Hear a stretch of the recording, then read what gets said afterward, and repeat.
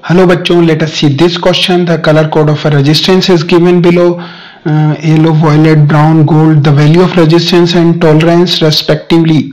We know that each and every carbon resistor have the 4 colorful rings.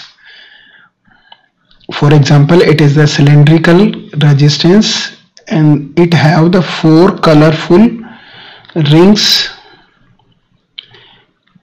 It is 1, 2, 3 and fourth does not indicate the value, it indicates the tolerance have only 3 colors. Gold, it have plus minus 5% tolerance. Silver, definitely it have the 10%, and no color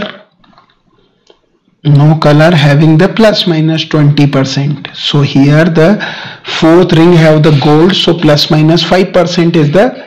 Now first ring indicate the 10th digit of value. Let its code is X, then it is the 10th digit of value of resistance. It is the unit place Y, and third indicate the 10 to the power Z and plus minus allowance, your tolerance. It is the value. Now what is the value of XYZ? We know that here the color and here the code. For black it is 0, brown it is 1, red for 2, orange for 3, yellow for 4. So our first color is 4. So value of X is 4. Green is 5, blue is 6, violet have the 7. So second color is violet. So it is the 47. Now what is the 10 to the power? Is 1. It is brown. Gray is 8 and white have 9.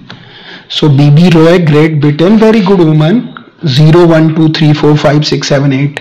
So here the value of X, because first color is yellow, 4.